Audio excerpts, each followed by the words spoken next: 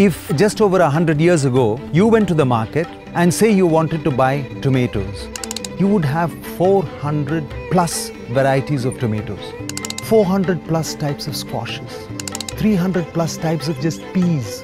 It would be mind-boggling. We have lost 99% of the biodiversity we've had in vegetables. And the shocking thing is how few people are aware of what's happening.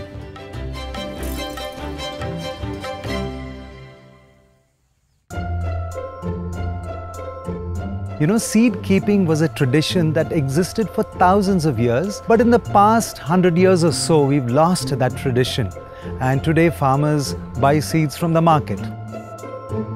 There are no desi native seeds that are actually sold by commercial companies in India today. So I felt that if I didn't start to preserve whatever is left now, this would be a disaster. I have probably tested about 140 varieties of indigenous vegetables and made sure that they grow in the environment suitably. This is a Hanuman Gada. Gada in Sanskrit means a mace. It's what gods used to fight with. We call this the blue tomato. We will have to think of a better name. We have more than 5 types of okras. We have white, green, purple, and then we have got this painted lady. It's like somebody took a paintbrush and nicely sort of streaked the ridges.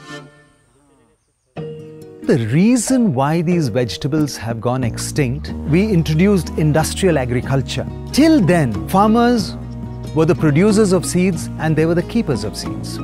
So if there were varieties of indigenous vegetables, they were not included in this new business model. My greatest hope is that the urban gardeners will be the ones who will save what biodiversity is left. You can grow this in your balcony or terrace or your kitchen garden and you've saved something. As far as I am concerned, we cannot afford to even lose out on one vegetable variety that's facing extinction. We have to preserve them. We don't have a choice. Genetic biodiversity is essential for the survival of the entire planet. This variety could have just slipped out of this planet without anybody knowing, yet it's somehow still there, and I have a small role to play in that. To me, that is my biggest reward.